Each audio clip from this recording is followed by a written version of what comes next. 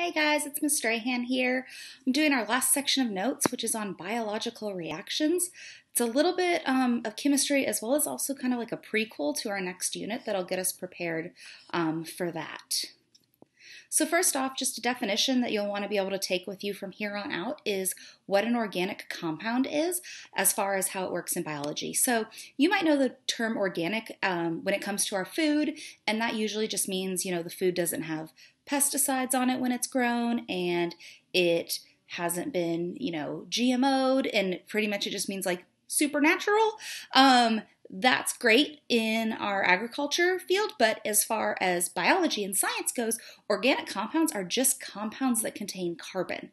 But we use these compounds, remember carbon is kind of like our basis for life, so we also will just call organic things anything that's living, which means anything that is living or was once living and is full of these carbon-based molecules, we'd consider that organic as far as biology goes. So that means even you and I are organic. So macromolecules are these large molecules. That prefix macro means large. So kind of think like micro means small, like a microscope.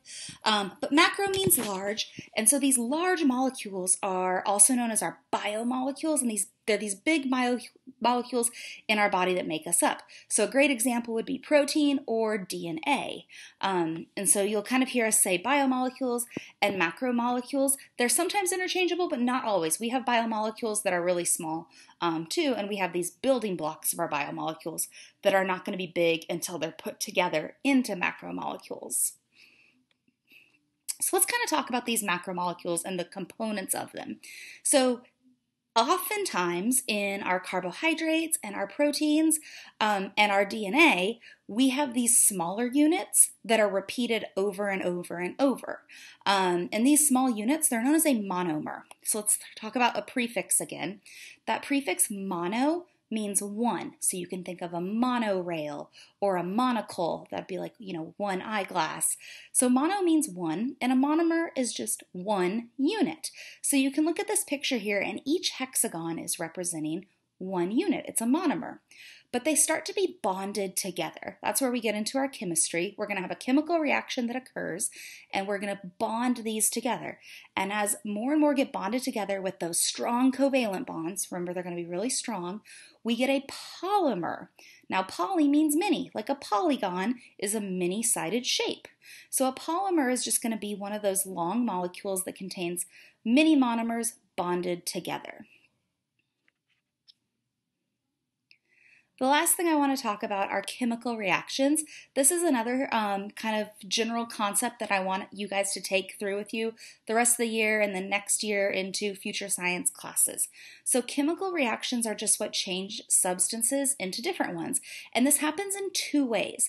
They can either break bonds and pull things apart, or they can form bonds and put things back together.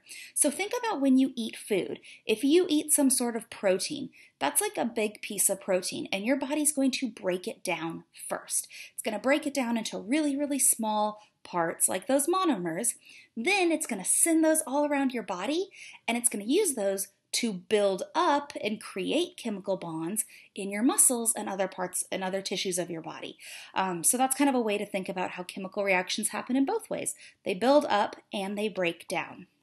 Now looking at this image here, we have reactants, and then we have an arrow, and we have products. So reactants are just the things you start with, and then products are the things that you end with, and we have an arrow in between, and an arrow in chemistry is going to signify that some sort of reaction is occurring.